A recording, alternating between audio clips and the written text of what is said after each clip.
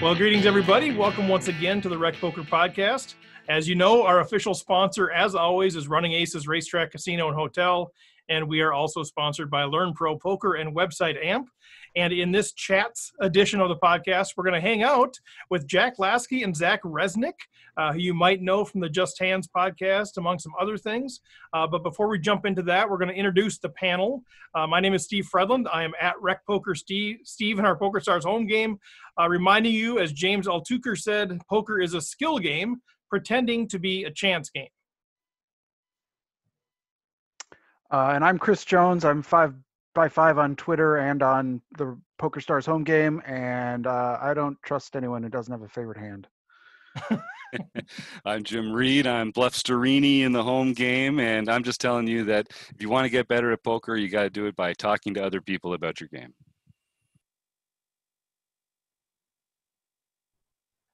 John, let's go to Rob. Oh, I was there still. You go. Yeah, it's hard. Yeah. John is after Jim. I know it's pretty far apart in the alphabet. No, it was the mute problem again. Anyway, so I'm John Somsky, Poker Geek MN everywhere, and I don't trust anyone who thinks that a particular hand should be their favorite. I'm Rob Washam. I'm Radman50 on the Poker Stars home game and on Twitter. And by personal experience, in the $6 online tournaments, they always have it. Very nice. Well, just a couple of quick things, guys. Make sure that you check out Rec.Poker. You guys know this. We're more than a podcast. We're more than a membership site. We're a community. So if sort of discussing hands and celebrating wins and all that stuff in the context of an encouraging community is sort of up your alley, we would welcome you to be part of our community. And also, we have a new way. If you're saying, how can we support you guys? We've got an Amazon affiliate account now. So you go to our other resources tab, click on our Amazon link and bookmark that. And then every time you go on Amazon.com, we get a piece of that piece, and that helps us out quite a bit. So we would love it if you would support us in that way. So with that, let's bring them in, Zach and Jack. As I mentioned, the Just Hands podcast, some other things going on. Now, guys, some of Rec Poker Nation just knows you guys super well. Some of the folks that were out there with us, they don't really know who are these guys. So let's start off by getting to know you a little bit. Jack, who the heck are you? Hey, I'm a professional podcaster. That's very professional introduction, I think. Well, we know I'm someone. Yes, we know you exist. I see you in 2 dimensions. All right, so we've established that. Yes. Many of you guys will know me from this podcast from Just Hands Poker, which I started with my co-guest here, Zach Resnick. Zach and I actually started the podcast when we were in college together at Oberlin College Conservatory, our last year there. And we kind of started the podcast really as a way to just sort of bring accountability to our improvement as poker players. And we found that a lot of people liked what we had to say. And there have been people liking what we had to say for the last, 4 years now, or 4 or 5 years. Zach, unfortunately, had to leave us about 2 years ago on to bigger and better things. Look, I was lucky enough to have him take me with him. But, for the last year and a half or so, we have a different co-host, James Bilderbeck, who is not going to be on today's pod, but I would still highly recommend, even though you won't hear the luscious tones of Zach's voice, you can still get some great poker strategy at Just Hands Poker. That's some stuff about me. There's more, but we'll probably get into it later. So I'll turn it over to Zach. All right, Zach. Yeah, so I'll just kind of fill in some of those blanks there. But Jack and I met while we were studying together at school. The main way we first interacted was not by playing cards, but actually playing jazz together. We had a couple ensembles, jamming a lot, but we started to become really close when we started studying poker together. And that has started a really beautiful, friendship and working relationship together. And kind of since then, he's been a partner and kind of close confidant for all the different, ventures that I have started, including, Just Hands Poker. But as Jack mentioned, then kind of moved on to stuff in the travel industry, had a couple of failed businesses, and now then started Easy Point, which Jack actually helped out with a little bit along the way. And Then we started a fund and brought Jack into that pretty early. And that's what Jack and I spend most of our time on today. And, the thing that I feel like I found that I want to be doing for decades and decades to come that wouldn't be there without poker. So here we are today, and thanks for having me. Love it, man. We're super excited to chat with you guys. I'd love to get a little bit of background on your poker history. So, Zach, how did you start playing? Is it something you've always done, or was there a moment where you're like, oh, this seems like a fun thing to do? I don't remember exactly when I kind of went, all in, so to speak. The first time I played was either at like a camp or with family. But I know the first when I started to, get more into it was definitely at camp when I was like 11 or 12, and kids started to play for money. And then, I've always loved strategy games. I've always been really competitive, and I've always been pretty good at those games. So I got to stay up playing with my friends and taking their money most nights. So that was a lot of fun. I enjoyed kind of all aspects of that. I then graduated to online poker and, turned some Visa gift cards into a lot more money when I, perhaps was not of the recommended legal age. And recommended legal age. Like that's the technical sort legal of an oxymoron. Term, just for all the lawyers listening, Right. Then I had a good lesson in counterparty risk, which has come to serve us later and served a lot of pain at the age of, it was either 15 or 16, when kind of all of it went poof.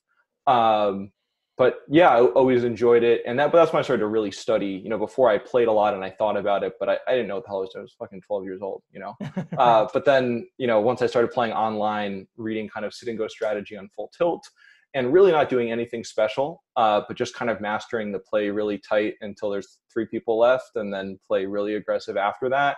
And in those days, if you, did that, you could make money. So kind of did that and learned and liked the game. And once all my money was gone, and as I was getting into music and other things, I kind of stopped playing poker. And then what made me really get into it again was frankly being able to play of legal age and having, a friend who played a lot more poker than me, kind of in the more like 15, 16, 17 years where, most of his friends are poker players, and that's what they did together. And then I was, turning 21. So I started studying. First time I went to the casino on my 21st birthday, I turned $100 into $500, and that run good is a big reason why I probably decided to, do more. And that led to that summer, throughout that semester, I was playing a lot of poker, studying a lot of poker with Jack, like most nights. We'd study and hang out for hours, and, loved, the playing aspect of it, and the performance and the improvisation and the being present at the table, as much as I did the going deep on the game theory and the hand analysis with Jack. As he mentioned, the podcast was a vehicle for us to have accountability, not just for studying, but also to like have good conversations. And, we've now done 2 podcasts together. I've done a couple other podcasts, and I always, to me, podcasts have basically been an excuse to talk to people you want to talk to about things you want to talk to about. That would be like just like a little too weird to get that intensely into socially, but it's not weird when it's a podcast. So, here we are. So we did that podcast, and during college and a little bit after, it was something, playing cash games, something I did for fun and to, make money. But I was lucky to know, I think from the beginning, that doing it kind of full time in terms of playing was just, not for me. And I think a really tough life relative to other things, but the lessons I've learned from poker have been invaluable. And now, I play for fun with friends, and it is so much fun. It's a great opportunity for hanging out, and the way my game is structured here, it's definitely also good for kind of like networking. So it serves like all these great purposes. I just got some custom chips with a bunch of inside jokes and weird denominations that we can get into later, and I highly recommend that for anyone. You need to get your own custom chips. You need to get your own custom denominations based on characters in the game. That's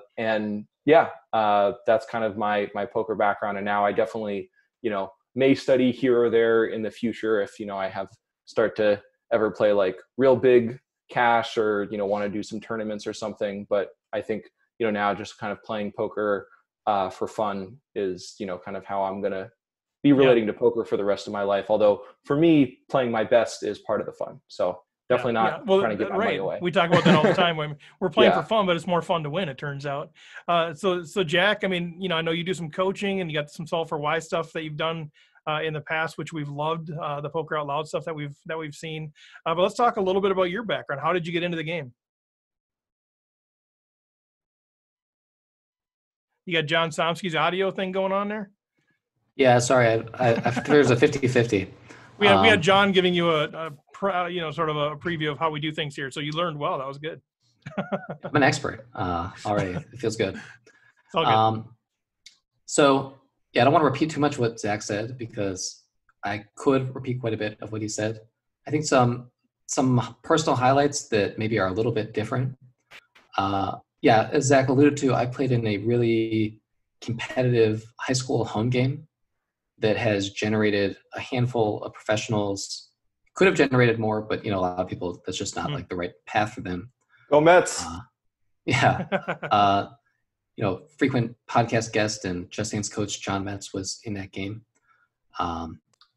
And Little Mets just got a big turning score. Don't forget this is my turn, Zach. This is my turn. Okay. Yeah. Joe, would you like me to mute him, Jack? I think that'd be appropriate. So we had sort of an interesting like coming up experience that I like to share because I think it was actually really helpful, which is that the three of us, so my friend John Metz and his brother Thomas, we actually would play on the same full tilt account. And so we were a team. We would get together. It was just easier logistically.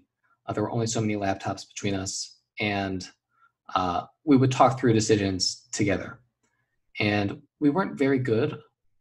We were okay. We were probably about break even, but we learned a lot just kind of like going through like a lot of lessons in like, I'm in a tournament, nothing's happened for like 4 rounds. It's like, I got to make something happen. And then we all kind of collectively realized like, God, that was a terrible idea. Just trying to force the action right there. And so I think that kind of helped bring accountability to what we were doing. And I think helped us all improve. And also that was sort of balanced by having like a pretty thriving home game that like, every Friday, Saturday, many times like before cross country practice, there was just like home game action happening. And just the competitive juices flowing every day, wanting to get the best of your friends. It was a big incentive to study and just kind of try and consume whatever resources were out there. And ultimately, I think we really kind of dove in to online after we were able to really reliably get money onto the site. But there was a lot of free rolls, a lot of like, caching free rolls and then trying to see what we could make happen with like a $1 bankroll. Our bankroll management was not quite there. We never really got anywhere with that. But I think I had my sort of breakthrough on sites like Carbon Poker and that kind of thing, once Full Tilt was sort of out of the picture. And actually, being able to get money onto those sites and sort of learning some bankroll management discipline, started to be able to actually make some real money. And so I've always thought of poker as sort of, I initially wanted to be a musician, which I had heard would be, challenging from an income standpoint. And so I figured that poker would be a good thing to do to sort of subsidize that kind of life. And so what I've said, like a lot of the past few years, up until really, I guess like the last year or so, I was a part-time full income poker player because I had other professions, but I wasn't really making enough money doing those. I had to really lean on a part-time poker schedule to pay the bills. Luckily, I was able to supplement that with some coaching. You mentioned Solve for Why. Zach and I both started doing coaching through Just Hands. Before that, unfortunately, Zach didn't really get to be a part of the Solve for Why thing. He sort of had to leave Just Hands right around that time. But I really loved being a part of Solve for Why, working with Matt Berkey, Christian, and those guys for a number of years. I learned a lot from them. I learned a lot making the content we did. Unfortunately, I had to step away from that. What Zach and I are working on at the fund now is just too time intensive. And so I've really had to like wind things back from a poker standpoint, which has been kind of sad. But, I've just been really, really serious about the game actually for like the last 15 years, and I'm 25. So that's a pretty big chunk of my life. So I'm actually, I think, ready for just being a wreck again. And it feels good, I have to say. Well, and seasons of life, right? I mean, you might get back into it. Who knows what the future holds? But you kind of make the decision that's in front of you to make, and whatever's giving you the most life, man, go after that thing and chase that. Yeah. And I'm kind of curious, like, it's a very obvious question for you two, especially, but I'd love to hear how you put it into words. I guess the importance of having, at least for you guys, the importance of having each other or this group of friends to not only learn the game but to enjoy the game. Because I think one of the things that we run into are people that are sort of lone rangers, isolated, and they end up being attracted to what we're doing because there's a community sense, because they've either never been able to make friends or they've been too standoffish or whatever it might be. And I'm really curious to your guys' perspective on, the improvement of your game because of having this tight-knit group and or the enjoyment of playing the game for either one of you guys. Yeah. I think for me, it's actually, it's why I don't think I would have been able to be like a full-time pro for any extended period of time, is because I fell in love with the game really from sort of a home game standpoint, and a culture of having a lot of poker experiences with really close friends.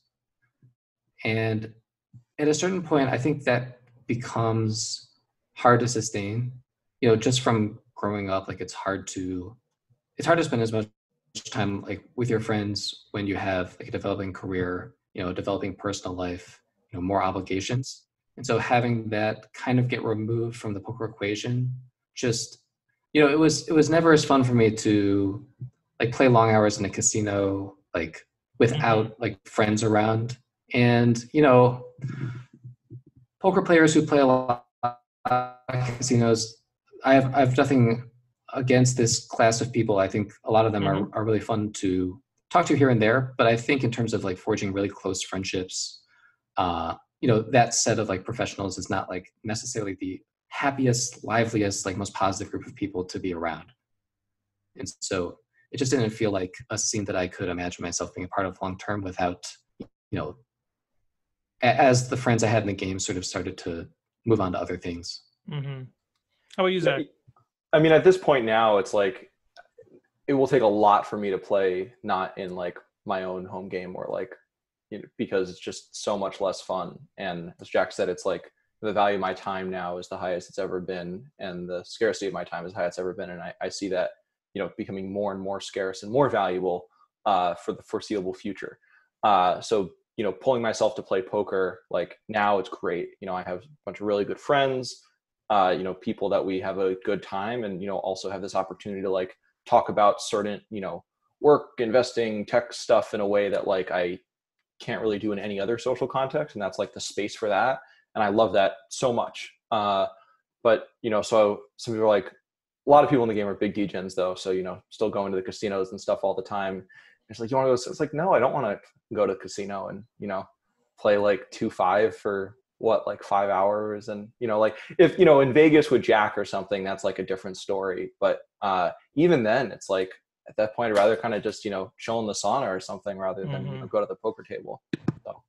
Yeah. And I think that's what we run into a lot with our recreational players is I only have a certain amount of time available to play poker. It's my hobby. I want it to be as fun as possible. I don't want to go play with a bunch of curmudgeons that are yelling at each other or berating me. I want to have some fun. So I think that resonates, I think, with a lot of our recreational players who are working other jobs.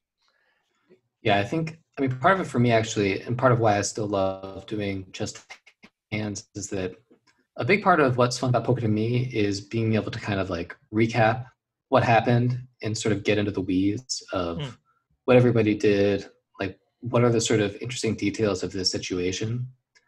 And my approach to playing live poker is I don't talk about strategy at the table, because I think I have very little to gain from doing so and potentially a lot to lose.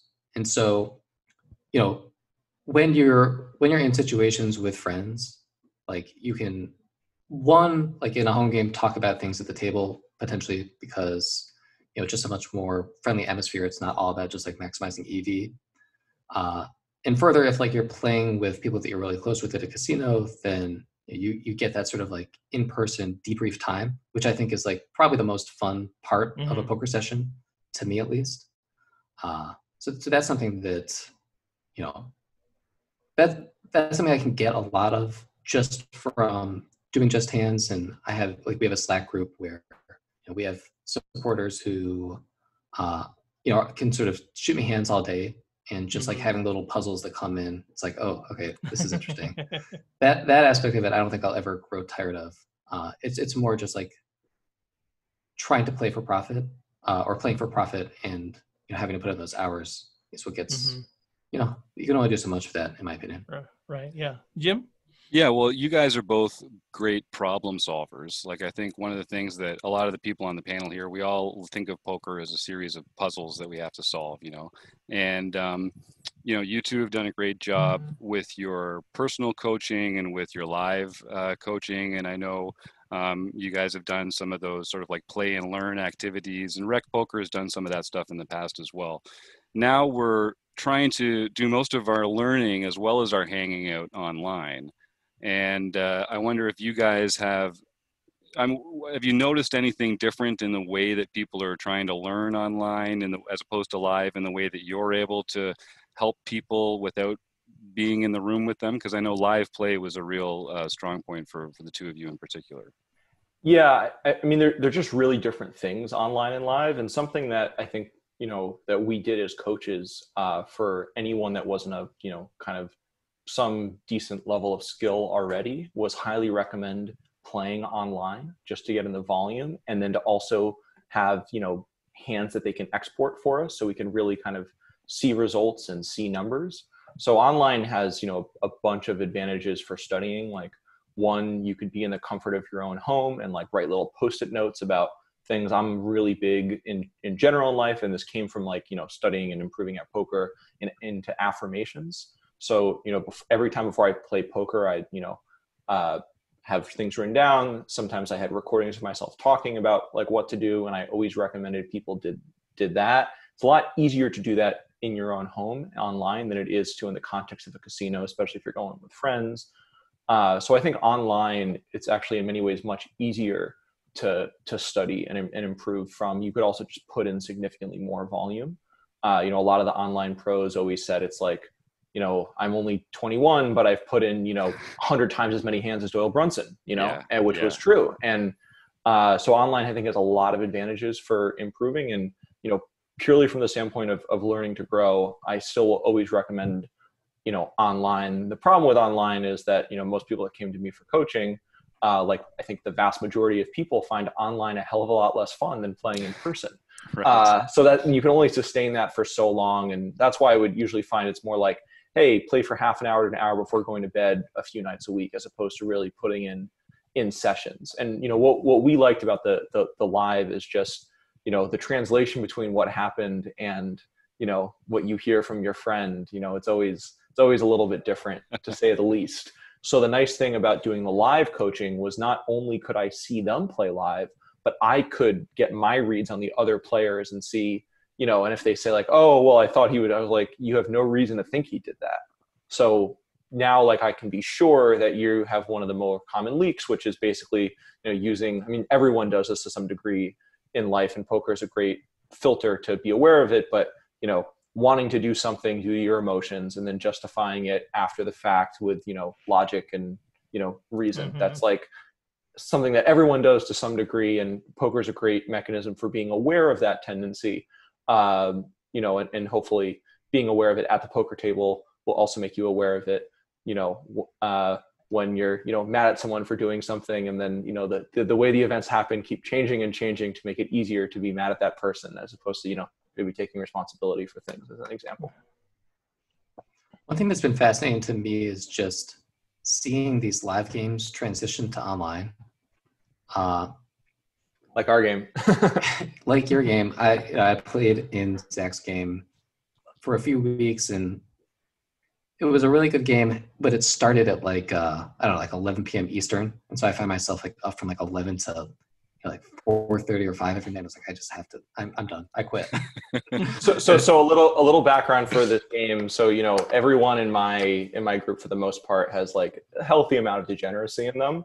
That's definitely a requirement for our game. We're an action game. And if you're not an action player, nothing against you. We're just not the game for you, and you're not meant for our game. So you know, when COVID happened, a lot of people are not just playing poker a lot, you know, whether in other home games or casinos, they're also being very social. And, you know, it's a lot of people kind of in 20s and 30s. And, you know, so COVID hits and I'm like, let's try a Zoom online thing. And then the first 2 weeks of like when the COVID lockdown really started, 24/7 this game is going, you know. You know, you have guys in New York signing on at like 6-7 a.m. their time, and the game's still going here from California. And, you know, it's actually like almost like a continuous game that didn't stop. And it was a lot of fun. I played a lot that first 4 or 5 weeks. It's cooled down a lot now. Now people playing online 2 or 3 times a week. We've actually started up the live game again here.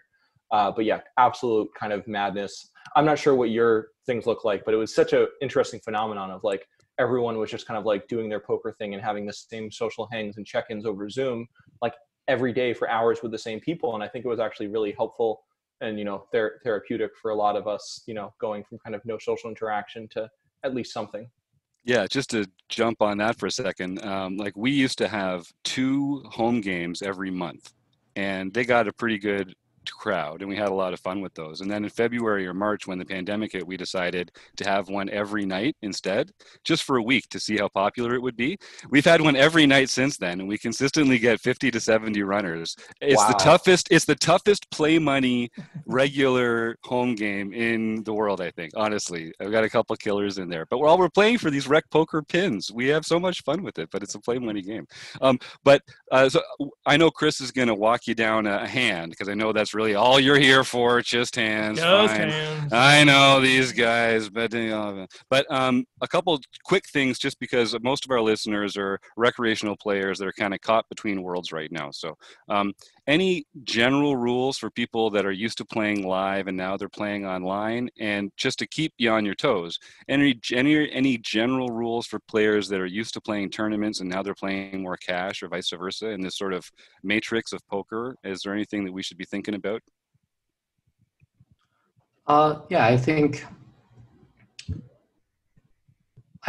there's a few things to think about. So you have to remember that you're playing against humans and understand sort of the human element that makes online and live different in the first place. And I think the main thing is that like there is a sort of inhibition that comes from just having to look at your opponent straight in the eyes. And that inhibition can kind of go by the wayside, you know, when you transition to online. It's going to be a different effect for everybody. But I think it would be a mistake to assume that your opponents are going to be playing the same way they were playing live online. If you're like, so let's say if you're taking like the same player pool that you were already playing with before, now you've thrown them into an online format, which I know has been really common for people. Now, if you're just trying to play like online generally, then I would say that the nature of the game is just very different in this sense. Online poker is about, you know, it's about creating a small edge over a very large volume, whereas live is about creating as big an edge as possible over very small volume. And the root of that difference is differences in ability to collect information. That's really the main difference. Volume is part of it, but the ability for you to collect information on your opponents and for your opponents to collect information on you, it's just a real game changer. And so I would say tracked. Then you now have to consider like, what kind of volume do I have with this particular player? Is it possible that they have been able to pick up on something that I've done? And so you have to have that sort of second layer of, you know, what do I look like to everyone at the table who is able to track me in this very specific way that I'm not used to? So I think it's going to trip people up, but you know, it's manageable. I would say start small with stakes if you're going into, you know, big player pools. Good stuff. Yeah, Chris, you want to get into a hand?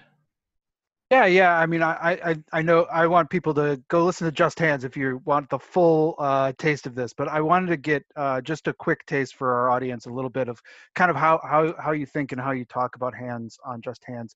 So I'm going to pick one spot from a hand, but I'll walk you to how we got there. So we have a monthly Tournament of Champions home game, which so people who play in this nightly thing, anyone who wins that gets into a Tournament of Champions, and there's a monthly tournament, and that happens, and we record the table and we talk about it. For the And silver pin, for the very you can elusive win a silver pin pin if you win yes, it. right. So it's much better than the bronze pin. But this came up in that tournament, and I think it illustrates a really interesting spot that a lot of players can find themselves in. So I'll just kind of walk you through, and I want to get to the river spot, which I think is where we're going to be in the small blind. There's 3 players left in this tournament, and we and the button. Yeah, go ahead. Sorry.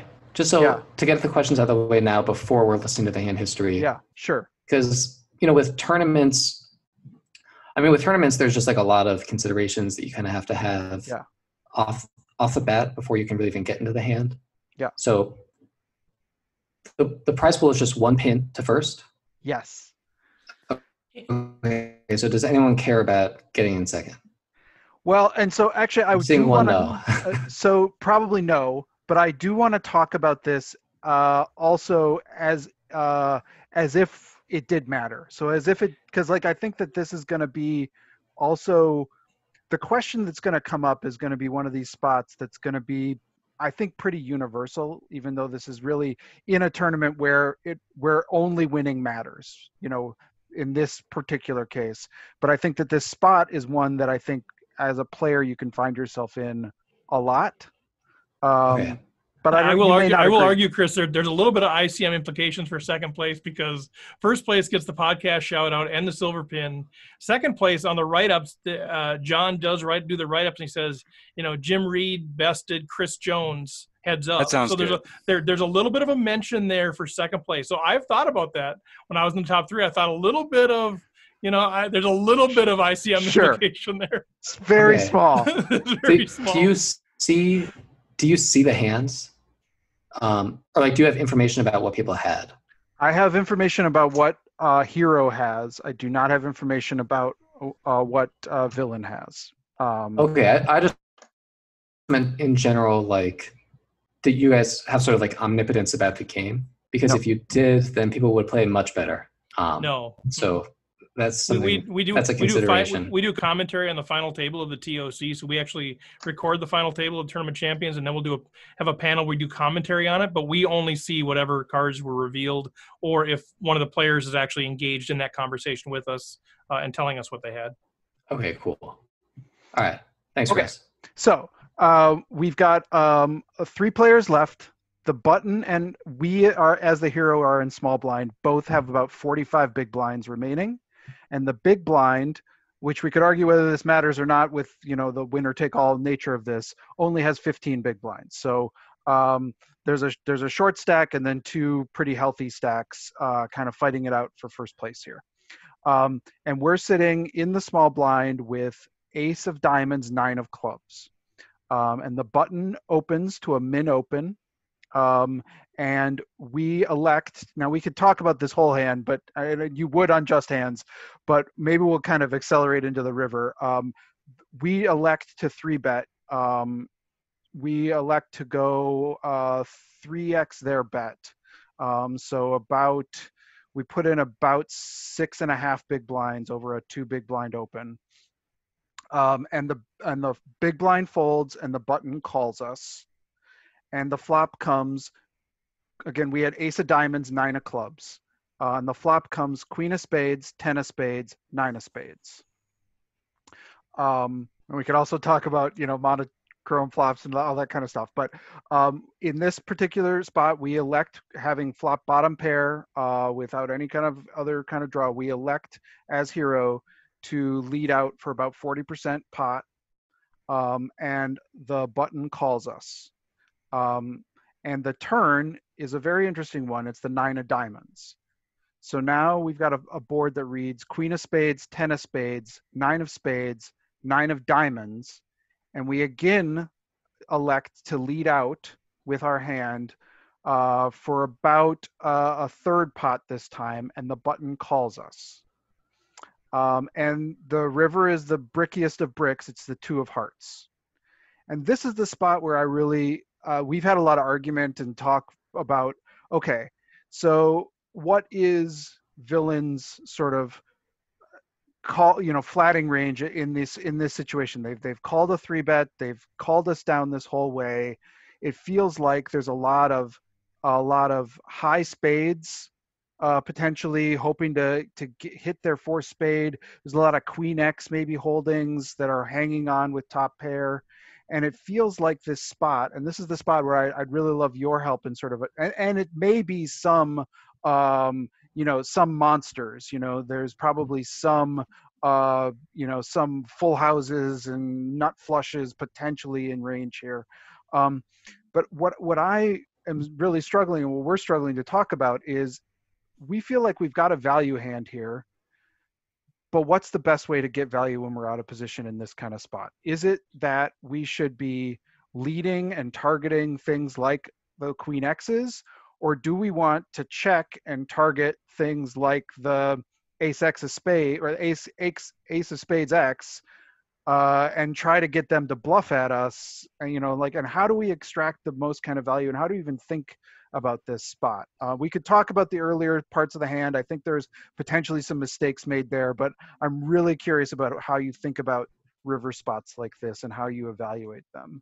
Yeah, so one kind of question to get things started is, we're talking about whether to target, as a value bet, or effectively whether to turn every single one of our best value hands into a bluff catcher if this person's bluffing too much, because that's really the implication of that question. It's not so much about, if this hand is in a heads up game, this is like a top of range hand. So if you're not betting this, you're not going to bet anything, because you'd be exploiting the person from, calling too much and then bluffing too much.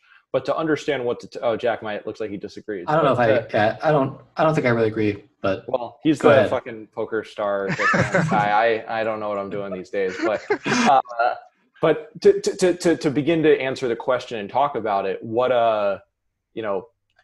do we know about this player?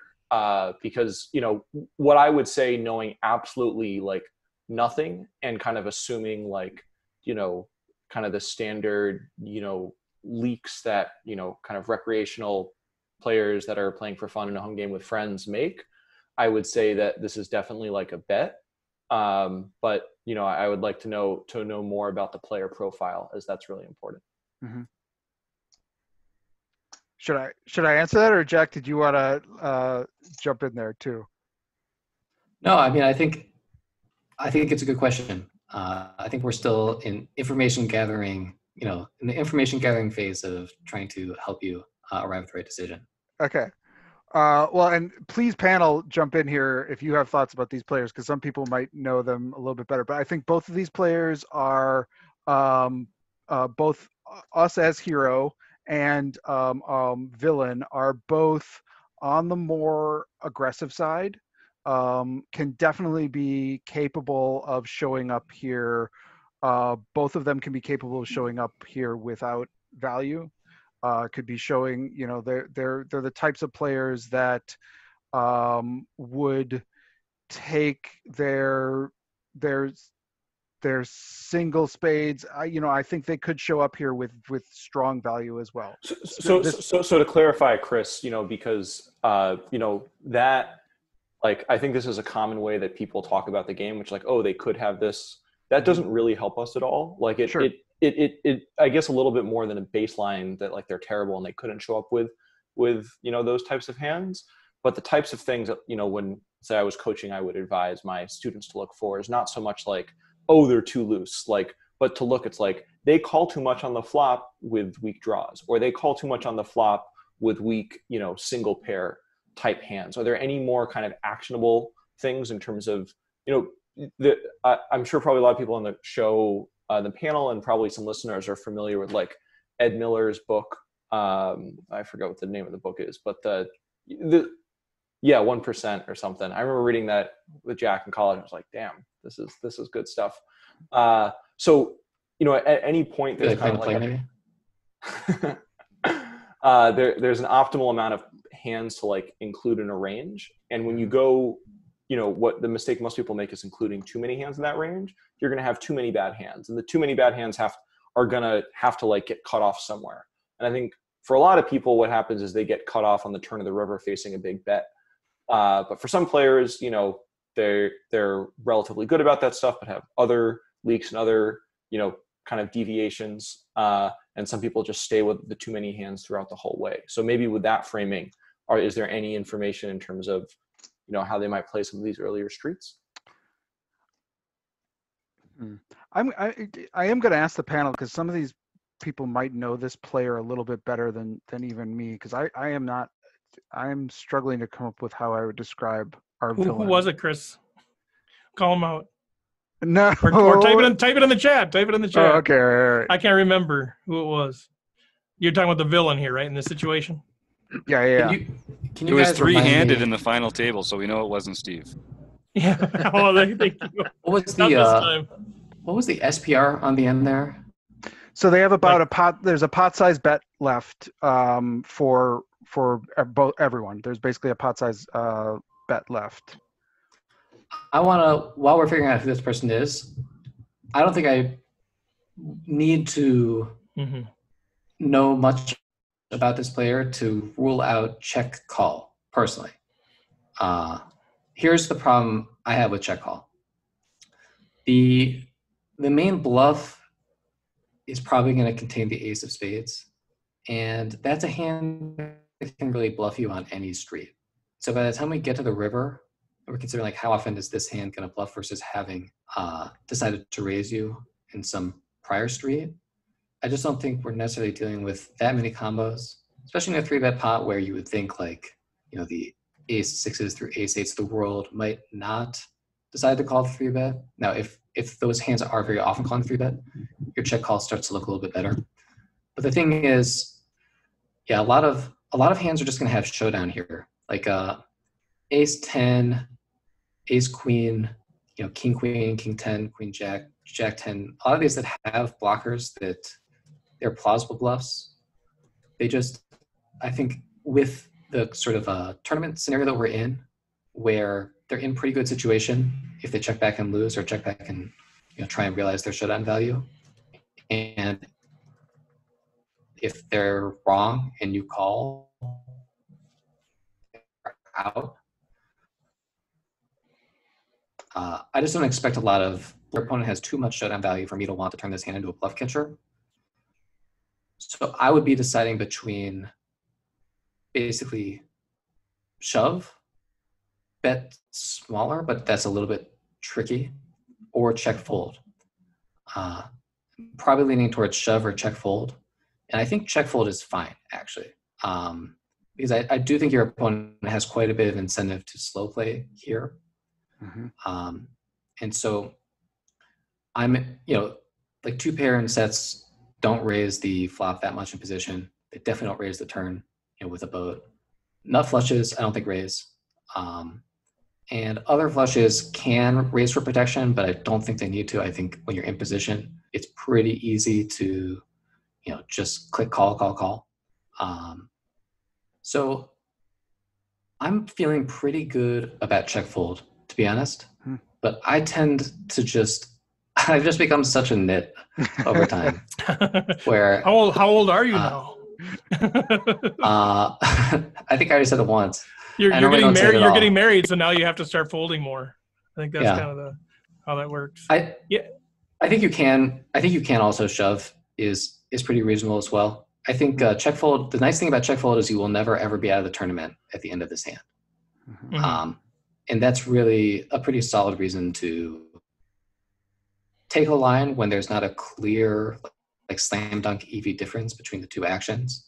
If you're positive that every single time your opponent has queen X, they're going to call you, I still don't even know if that really gets you there, because like, you know, it's not that much queen X. Like, is queen 7 suited going to play this way? So you're talking like queen jacks, king queens, you know, queen 10s and ace queens.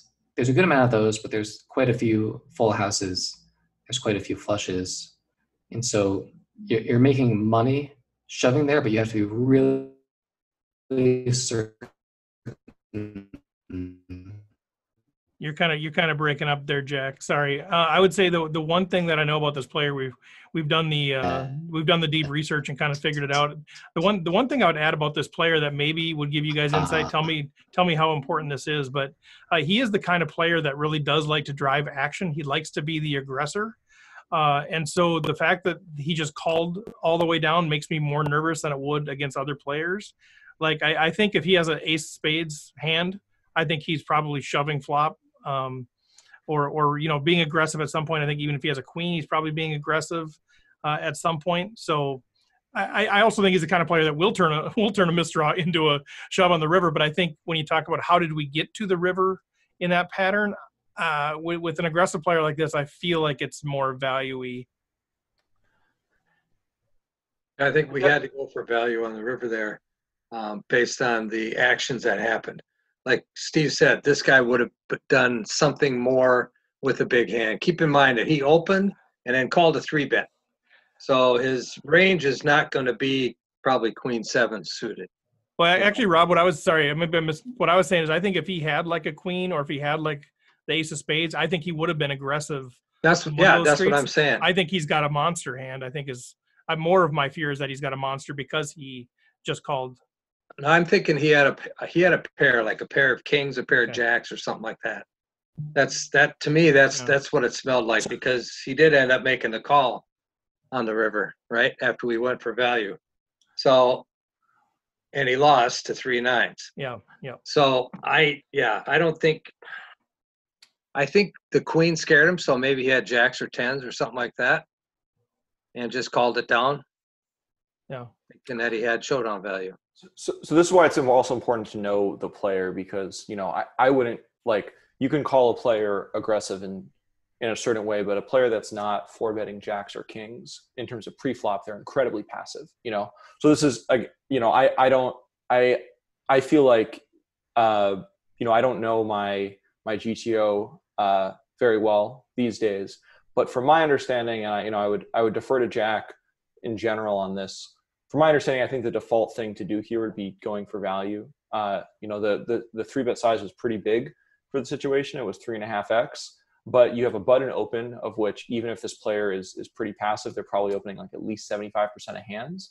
So then, in terms of the total amount of hands you can have after they call, you're looking at least 15%, if not closer to like 20, 30%. And that's just a lot of hands. So if this player is on, I think against like a range that plays against a 40 and 30% pot bets, relatively small bets, you're going to just be beating that calling range there, assuming they're going to be, calling with a reasonable, or not even necessarily high, but reasonable frequency of kind of one pair hands. But just, for the listeners, I think this is why it's important to, like saying the guy's aggressive or it's loose, it really, not only does it not really tell you anything, it could also, I think, kind of trick you into making bad decisions, because there's very few players that are just too aggressive on every street. Most players are like, I'm too aggressive pre-flop, but they're never, bluffing river. Some players, if they're check 2 on the river, they just can't help themselves. Like, really keeping track of this information is what leads to like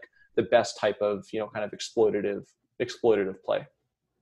Yeah, I think it's also good to like keep the motivation of that aggression in mind. Like, is this aggression because this player has a really bluff heavy image and, they bluff a lot. And so when they have it, they just tend to like really fast play it because they're just incentivized to do so because they're just perceived to be so bluffy?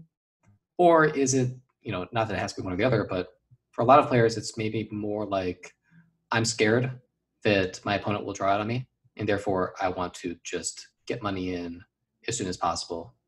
And I think those 2 players maybe are both approaching this flop somewhat aggressively with like the sort of strong 1-pair hands, but maybe are approaching it differently with like flushes or sets or straights, these sorts of hands.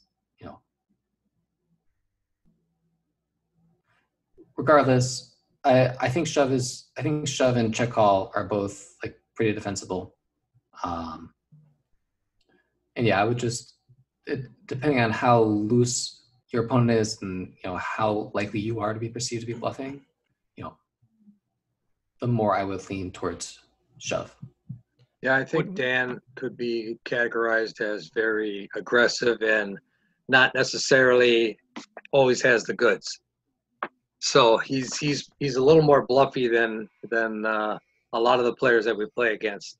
I think, and he's very aggressive. So I think that's probably why he got the call on the river with the hand that he had, because he did bet. And I think I can't remember what it was. Was it like a third or something? Yeah, like he that? did. He did not. He chose to not bet. He did not shove. He bet Right. a third of the pot. Right. And right. got called. It got called. And then showed his trip nines, and then the other player folded, so we don't know what he had. But which we talked about that, right? Like I wonder what his intention was if he got shoved over the top. Is that a fold? I mean, what does he do when and if the other player shoves? Right.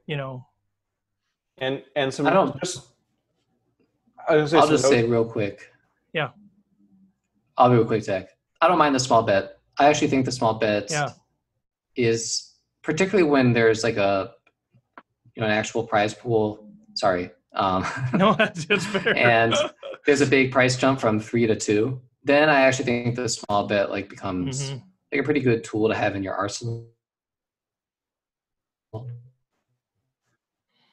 Sorry, Jack, you're cutting out. We'll let Zach jump in there. Yeah, what I would say, and you might want to mute him just in terms of the audio. Yeah, the leg there. Yeah, got it. Here, I'm trying. I think he's unmutable. So is everybody muted? What's going on now? What you might want to consider, just in terms of the earlier street stuff, just like some quick bullets, is be really thoughtful about your sizing. I'm a cash player, but this matters like 20x more in tournaments, where like the range that you can open for 3.5x the raise size versus say like 2.3, 2.4, 2.5, which I imagine is kind of the more like correct sizing to do there, is vast. But just know why you're doing it. Think like, if this is the type of guy who's really loose pre-flop, then be exploitive until he adapts, and take your value hands and make it that 3.5x, and take your more your 3-bet bluffs and make that more like kind of the 2.2x's. And then think about sizing where it's like on the flop 40% pot. I think that's fine. I would be basically just like check folding this hand when you're 3-betting. Your range is you have much better bluff candidates than ace 9 with bottom pair. So I think this should definitely be in the check fold category. And then when you get to the turn, I don't really see the 30% pot bet, especially, think about what happened on the river, which is, you got your best card and you didn't get max, you didn't get stacks in, and maybe you were planning to and got scared on the river. But, I think when you have what on the turn becomes kind of like definitely a top line value hand, you want to be betting more, especially given the SPR. So I probably would have gone for more like 50 to 70% pot in that spot, and not be so worried about leaving the pot size bet behind, because you hear some of the folks talking about that. You don't want to leave yourself with less than a 1 SPR, but you're saying, well, I'm trying to get the value, and I'm going to get the value on the turn.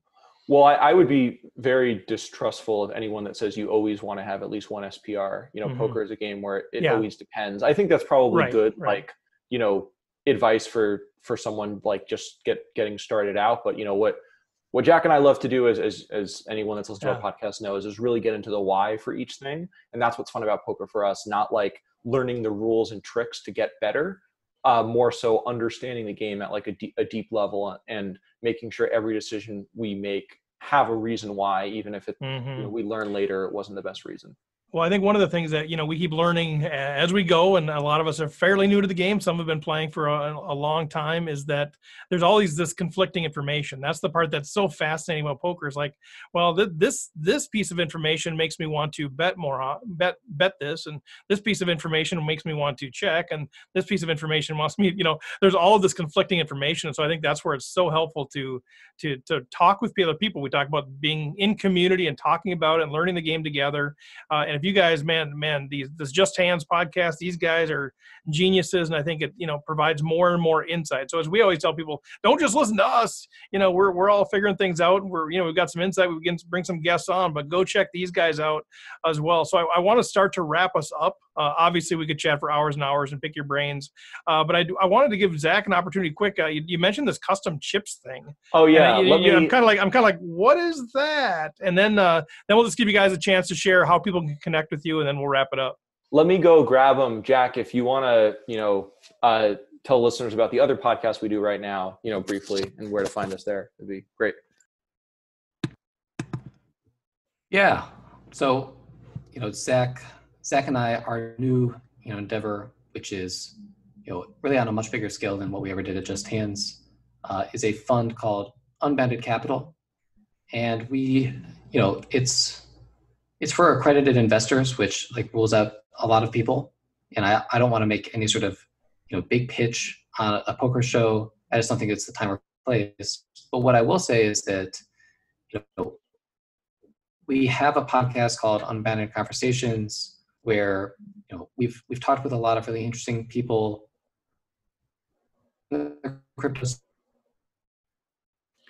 Jack, why don't you, if you can hear me, why don't you try to cut your video, and maybe that'll help the audio a little bit. It's pretty choppy. And if you want to learn, just sort of get your feet wet, in terms of, sure. At this point, I'll just, I'll turn it over to Zach to, Zach, I failed to maintain a good enough connection to give us a pitch. So he primed the pump. He had us listening like, anyway. Okay, I'm trying to fill in every other syllable. We almost got there, but yeah, help get us there, Zachary.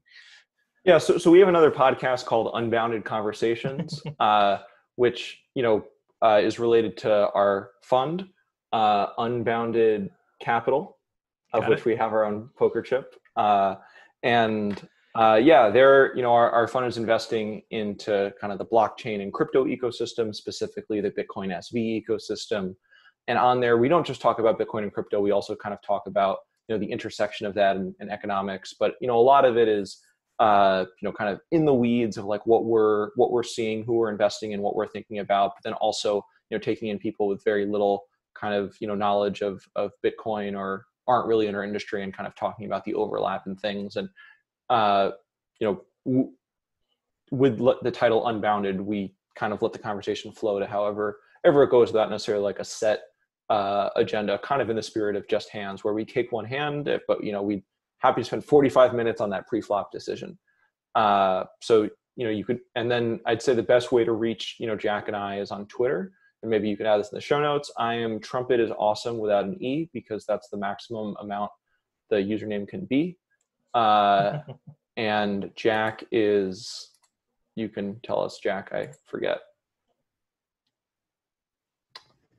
Well, we'll pick that up with Laskey. Okay, Jackson Laskey. So time for me to share the chips, and really, for those of you that are in a position to kind of invest in this, shout out to Lee Jones, who has kind of pushed me to make these chips, and as a friend, and connected to the game. The Las Vegas Gamblers General Store, highly recommend. They were great to deal with. They did both of our sets of chips, and they've been fantastic. So I'm missing a couple of the chips here. They're at the guy whose house hosts the game these days. But I have a $1 chip that's John Coltrane, and I love jazz. We got a $5 Miles Davis. We got a $25 Louis Armstrong. I think you better focus. The lighting is not great. And now it starts to get fun. Really fun. So who can recognize this guy here? Oh, he's from Rounders, right? Is that the John Malkovich, or Teddy KGB? There it is, yeah. Teddy KGB is on the 100. And before we get to the 1,000, there's one chip that also couldn't make it here, which is quite unfortunate, as it is our most fun chip. And it is a $230 chip. I believe the first $230 chip in the world, because one of the regular players in our game, of which I won't say his name as I did not ask permission ahead of time, would frequently bet 2 blacks, a green, and a red, and call it a Mexican flag. And started to say, hey, I'm betting a flag. So you know, instead of just having him suffer through putting all these 4 chips together, and he's a little colorblind, so you know that's kind of where the flag origination come from. We gave him his own flags. So there's $230 chips in play now, and the rule, we've only had him for a few games, but the rule is only Jeff can bring flags into play. No one else can start with their own flags. They have to win them off Jeff. And then this is a fun one for kind of anyone in like crypto, or I guess it's really more fun for us, probably not as fun for other crypto folks. But on the $1,000 chip is a guy named Craig Wright, who Jack and I have high conviction is Satoshi Nakamoto, or the creator of Bitcoin, of which most people don't think that he did that. And most people actually have very strong opinions kind of against him in kind of many ways. And, you know, the fact that this is on kind of our highest denomination chip gets for some kind of fun, I imagine in the future, some fun conversation. So far in the few games we've played, it's just been all regulars that already know my shtick. But be fun in the future to see that. But yeah, just the conversations that it has started, the fun of the Mexican flags makes me want to do other kind of custom denomination chips. I highly recommend if like someone you know in the game has like a favorite bet, like make a chip for them. It'll make it a little more complicated, but it'll be so much fun. I love it. Super fun. Like that's the kind of stuff we're talking about when you're playing home games and you're doing this stuff. You know, you're not going to get that kind of fun at the casino. The old $230 chip doesn't exist in a lot of the casinos that I know of. Yeah, super fun. So flag, I raise you 2 flags. Right, exactly, a flag. You know, now you can introduce other flags of other nations, and that gets really complicated. But I love it. You guys are mostly playing 1 Davis, 2 Davis. Nice. I love that. That's so funny. Yeah. Well, let's wrap up there, guys. I know we've taken a lot of your time, but time just flies by whenever we have interesting guests. But appreciate it so much. I think hopefully people got a flavor of who you are, your background, but also how you do things when you're breaking down hands. I think it's so good for all of us to recognize there's so many ways to think about it, and there's so many considerations. And you guys brought up considerations that we either hadn't thought of or, you know, we didn't include. We'd like, oh yeah, we should be thinking about that more. So great stuff there. So you mentioned the Twitter stuff. We'll put that in the show notes. How else should people connect with you, whether it's about poker and coaching or Bitcoin or the fund? What's the best way? So I think both of our DMs are open on Twitter. In terms of, you know, where to access our content and learn about stuff, of course, you know, justhandspoker.com. And I'll send you these links, unboundedcapital.com. And then, you know, we have a YouTube channel for Unbounded Conversations, but you could also find that podcast on, because we do some of them video podcasts as well. So on YouTube, but it's also on like Spotify and Apple and all the major kind of podcast platforms. And Jack also, he, you know, the many talented, him and one of our other partners wrote a book as well. So you could find that on our website. On what? What was the book? On kind of the state of crypto and blockchain and where we think the consensus kind of gets it wrong. Very cool. Well, anything else, guys, that you wanted to cover that we didn't get a chance to ask you? Anything kind of final comments or encouragement or words of wisdom for Rec Poker Nation? I would say, you know, and Jack and I, we did kind of a bit of a long podcast on this, you know, when I came back to Just Hands, I guess like a couple months ago. But really, you know, poker is an incredible training ground for thinking about risk, especially if you really study the game. You know, as much as, you know, I love conversations like these and watching content, don't fool yourself that just listening to this passively is studying and working. You know, what can be really satisfying about poker is to put in that deep learning work where, you know, you're studying the hands in depth, you're, you know, listening to maybe a Just Hands episode and pausing before we kind of say our opinion to form your own. And I think those skills for me have translated to a lot of success in other avenues. And I think especially for like finance and, you know, investing and trading, it's very directly applicable. But I think poker, even if just played recreationally, even with just a little bit of study, can, you know, really go a long way. So, you know, if you like poker, don't feel bad about it. It's a great hobby, but you probably should work a little bit on it and you'll get a lot more out of it in both poker and elsewhere. Great stuff. How about you, Jack? Any last words? It's always a pleasure to get to talk poker with Zach. So I appreciate you guys making this happen. And yeah, I love what you guys are doing. Keep it up and look forward to connecting with you guys again sometime soon. Sounds good. Sounds like we will do that for sure. Well, Jack, Zach, thanks you guys so much. You guys can jump off there. We'll be in touch. We got some business that we'll attend to here that we won't bore you with, but part of our Rec Thank Poker you. community stuff. Thanks, guys.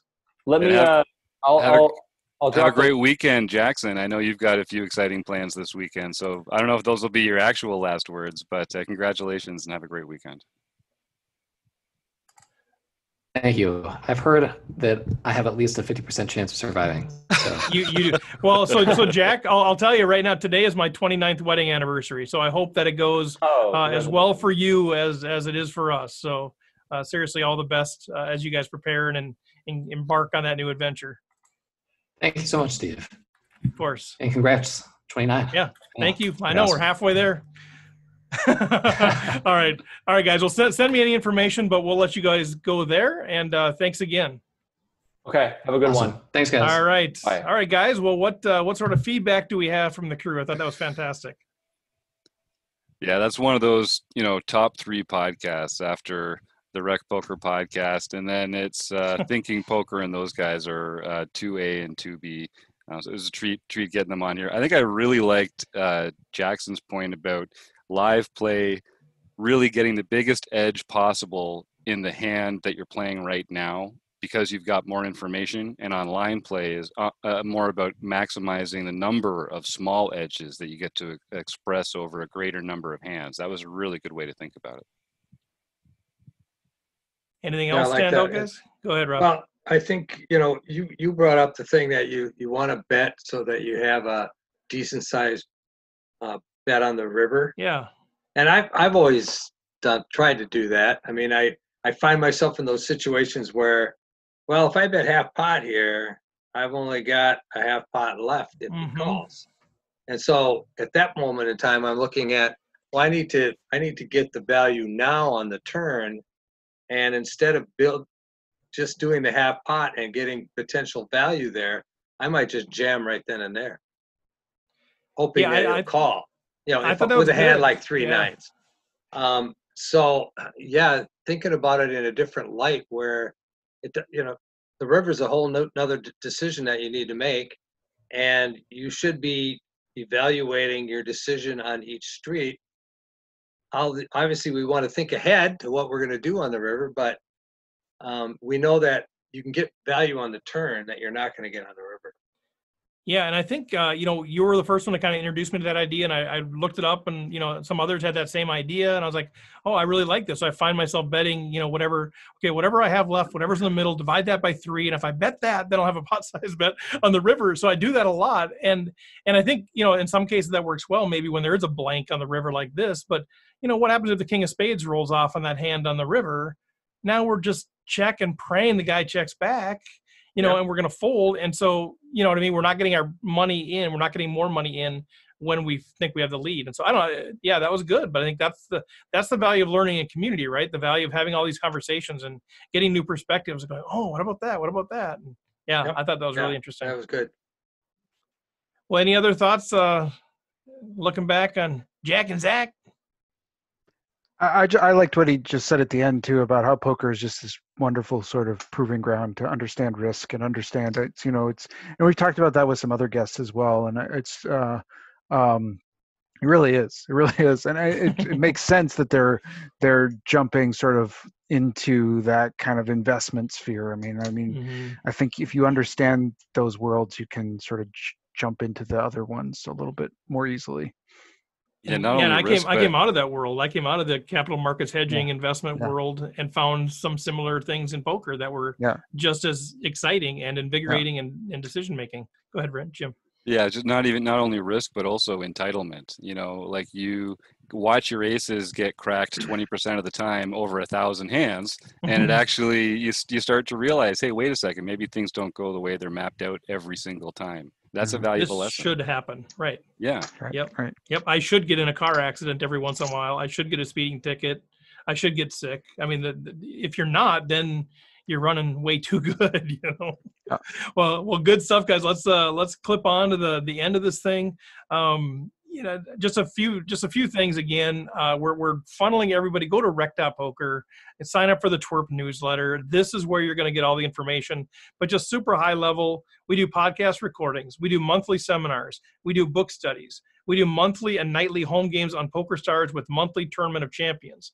We do Zoom meetings while we're playing home games. We learn from our partner organizations, our learning partners. We do strat chats where we break down the latest Tournament of Champions final table. We stream on Twitch. We have groups. We have forums. We have so much stuff going on. We can't possibly tell you all about it, but I pretty much guarantee you're going to find something that you enjoy.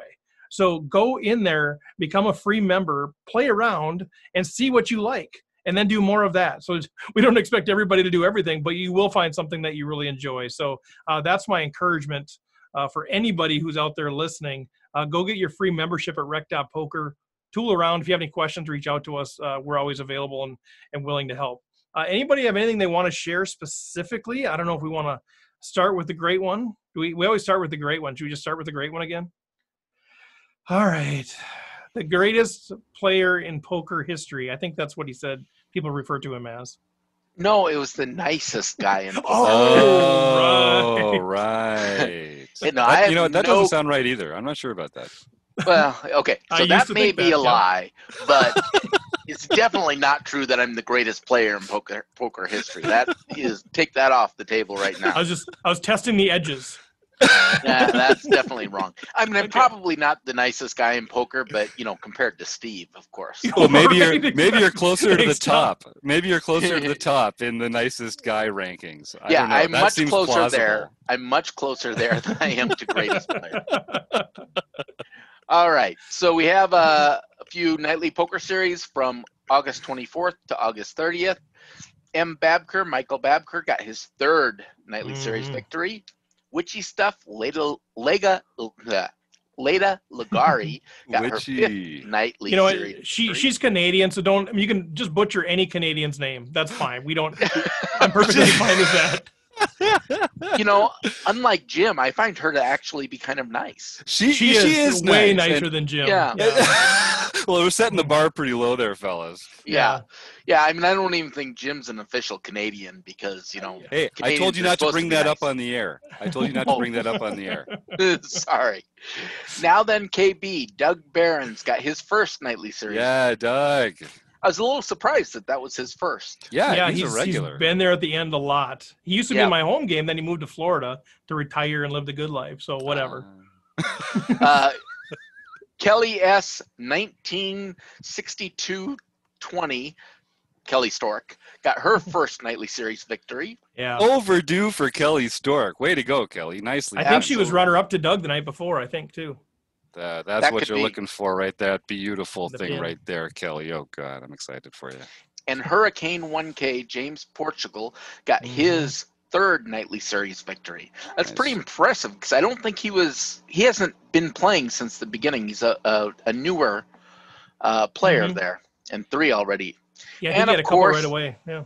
Of course, we have to, I regret to mention that Oreo Milk 444 Owen Drabeck got an impressive 6th nightly series victory. Oh man, the Draybecks. We have to do something about the Draybecks. It wouldn't be a weekly report. He does not have the most number of nightly series victories because his father has 7. So there's still some rivalry going on there somewhere. They have optimized the way to play. Now they're not reckless players, I don't think, but they're very aggressive. But they've optimized this pin thing because last night I looked and 2 of the first 3 people out of the tournament were the Draybecks. So they figure out a way to make this happen. I don't know, but yeah, impressive. Owen, nice job. But he's back at the U, so maybe he can't play as much now. Hopefully, for the rest of us. Nice guy, kid though. Yeah, no issues whatsoever. And then we have Keck Geek 65. Now I do not know who that is. It is a different player than Keck Geek, who is Jacob K. So I don't know. I'm assuming there's some relationship or just a big fan or something. But anyway, that was his or her first nightly series victory. Yeah, I told them to email me to give me the information. Hey, you said maybe it's a big fan. Maybe we start doing that. Like we all rename ourselves like Oreo Milk 5555, or that could be Chris Oreo Milk 555, or we become fans, so we change our aliases to their names. Yeah, please don't do that. It's a big pain for me if people start changing their names. After tonight's episode, maybe we need to create poker chips in honor of some of our more famous players. Oh, yeah. Yeah. That seemed really fun for sure. It did. Well, anything else, John, that we need to chat about? That's it. All right. How about the rest of you guys? Anything else that we need to share? I won't call on you because I was calling the wrong people. So, all right. Well, if nothing else, like I said, just go to rec.poker. Seriously, a ton of stuff going on, ton of stuff coming up, all of that stuff. Sign up for the newsletter, become a free member. It literally costs you nothing, and you get access to the groups and the forums and all that really cool stuff. So do that. Thanks to our sponsors. Our official sponsor is Running Aces Racetrack, Hotel, and Casino. We are also sponsored by Website Amp and Learn Pro Poker. Thanks to Jack and Zach. Good stuff there. Thanks to Eric for jumping on here as one of our listeners. If you're a premium member, you can actually listen to the podcast and engage with us and do the chats and all that stuff. So jump on. And thanks to the panel, Jim, Chris, Rob, John. Good stuff there. And we will catch you all next week. See ya.